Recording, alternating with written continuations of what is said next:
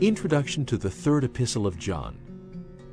The wise elderly apostle John wrote this brief letter about the same time he wrote 1 John and 2 John, toward the end of the 1st century. John sent this third letter to a man named Gaius. Gaius often showed hospitality to traveling teachers and missionaries. John praised his generosity, but also warned him about a man who was refusing to listen to spiritual leaders in authority. Notice John's warmth, even in this troubling situation.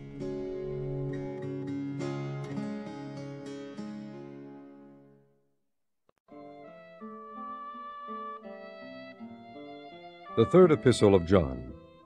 The elder unto the well-beloved Gaius, whom I love in the truth. Beloved, I wish above all things that thou mayest prosper and be in health, even as thy soul prospereth. For I rejoiced greatly when the brethren came and testified of the truth that is in thee, even as thou walkest in the truth.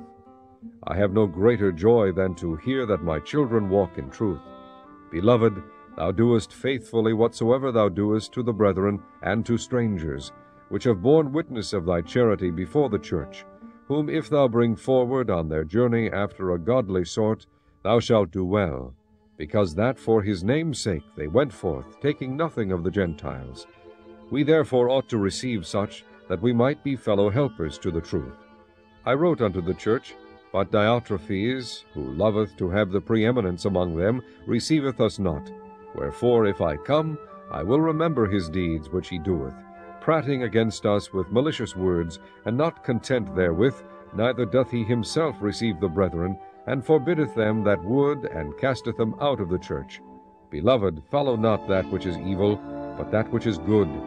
He that doeth good is of God, but he that doeth evil hath not seen God. Demetrius hath good report of all men, and of the truth itself. Yea, and we also bear record, and ye know that our record is true. I had many things to write, but I will not with ink and pen write unto thee. But I trust I shall shortly see thee, and we shall speak face to face. Peace be to thee, our friends salute thee.